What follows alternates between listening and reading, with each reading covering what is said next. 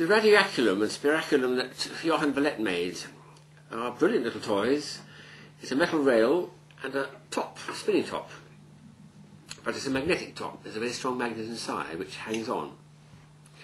When you set it spinning this way, it'll continue in its motion around the rail for as long as you can keep turning with your hand, keep it going downhill all the time. You're imparting energy into it. An endurance toy. A bit skillful when you're first doing it. It's quite hard to get it going initially.